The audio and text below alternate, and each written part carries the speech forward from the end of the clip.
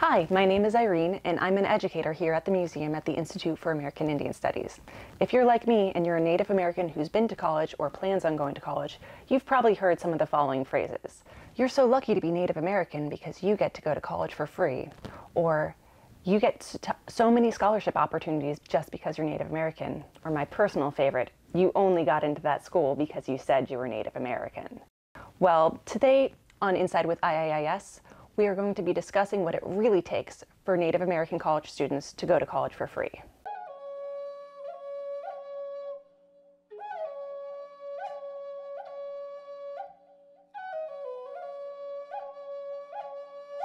So, can Native American college students go to college for free?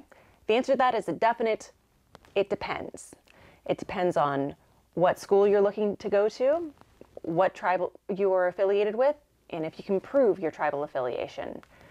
Some schools, such as the university systems of Maine and California and some tribally affiliated colleges, offer full tuition waivers. Some schools, like the University of Massachusetts system, offer some assistance.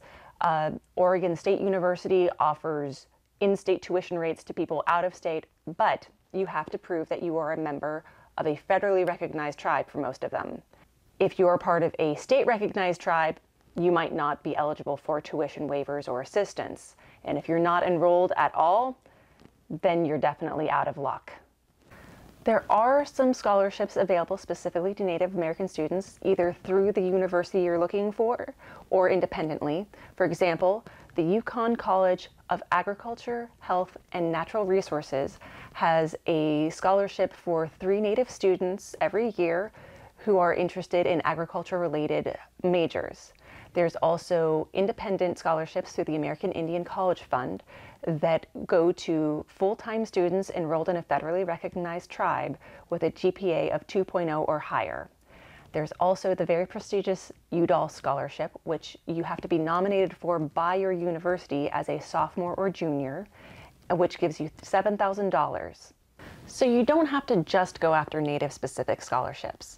Schools like Princeton and UNC Chapel Hill have programs for low-income people of all backgrounds that will allow them to graduate from college student debt-free. But in order to be eligible for these, you have to fill out your FAFSA and CSS profile. That will open up scholarship and financial aid opportunities to you no matter what school you go to. So why are these programs needed? It's to address the disparities in educational opportunities between Native Americans and the U.S. population as a whole. For example, 24% of Native Americans enroll in college versus 41% of the nation as a whole. And only 21% of households with children in it that are Native American have a parent who is a college graduate versus 52% of the nation as a whole. Meanwhile, most of the families of Native American college students cannot afford to give any contribution towards their college education. In regards to affirmative action, don't ever let anyone make you think that you don't belong at a school that has used affirmative action in regards to your application. That's just the school acknowledging that you have had to work harder as a Native American to get to the same place as your non-Native peers. So you belong there, all right?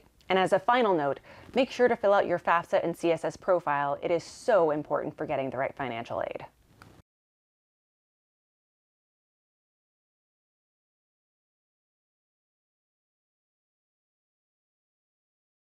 Thanks again for joining us for another edition of Inside with IAIS. If you have any questions about this or other subjects, feel free to contact us on our website or come visit us at the museum.